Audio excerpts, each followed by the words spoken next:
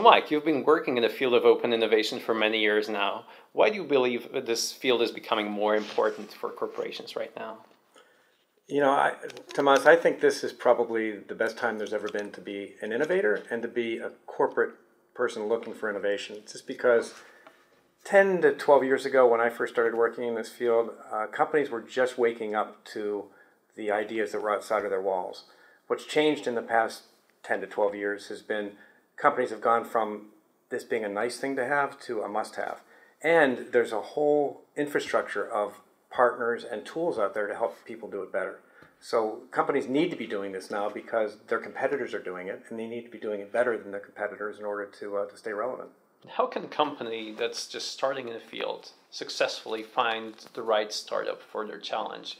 And what's the role that you see for external scouts to support that process? Well, the first advice I guess I would give for any company getting started is to start.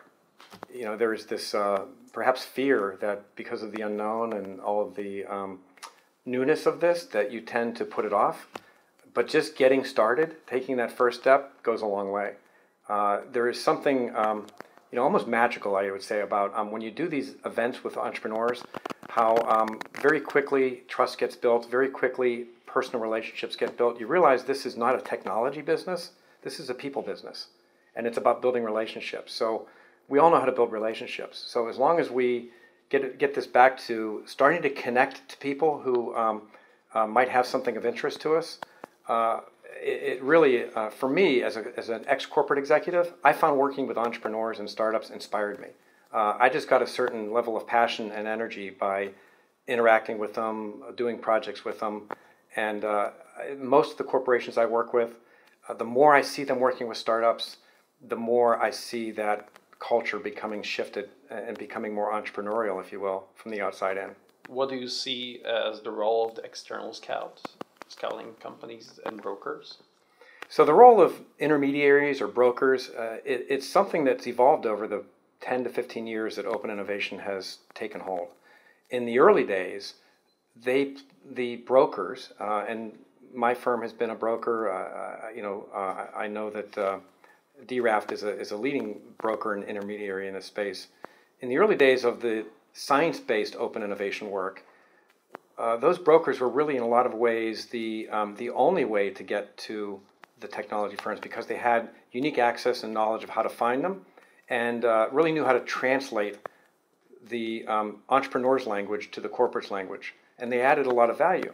What's happened over those years is even the intermediaries have been cut out because software has replaced that. Companies have become more comfortable on their own in making some of that work happen. So the role of the intermediary is changing. It's changing from just matchmaker to needing to be a facilitator of the process. And one of the things I love about what D-RAFT is doing is not simply making a connection and saying, here you go, here's your startup, good luck, but helping to bring them together, structure the agreement, get them piloting together very quickly. That's a very value-added process that they'll never be able to do on their own, and quite frankly, should be doing with someone on the outside who can help to facilitate both sides of that.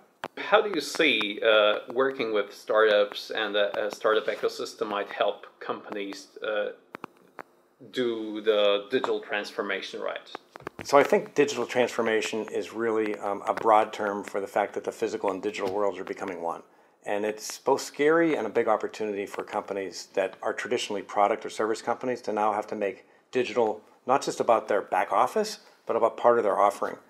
But it also creates great opportunity to reinvent business models and not just to provide the existing source of revenue. Going back to that idea that we're trying to build transformational innovation that is our future core business, digital transformation is really, I think, one of the key ways we're going to get there. And when it comes to, we've talked about learning to work in this open innovation space. It isn't just about how we partner on the outside. It's about what our organization looks like on the inside. I really think that organizational models 10, 15 years from now are going to be a lot different than they are today. That we're not going to be monolithic big organizations that look outside for startups for ideas. We're going to have this virtual enterprise where companies are more fluid, that the boundary between what's the company and what's my ecosystem of partners is going to be blurred. In a lot of ways, it's like the movie industry, where creatives come together with directors and production houses to run a project and then disperse and then form again in another way.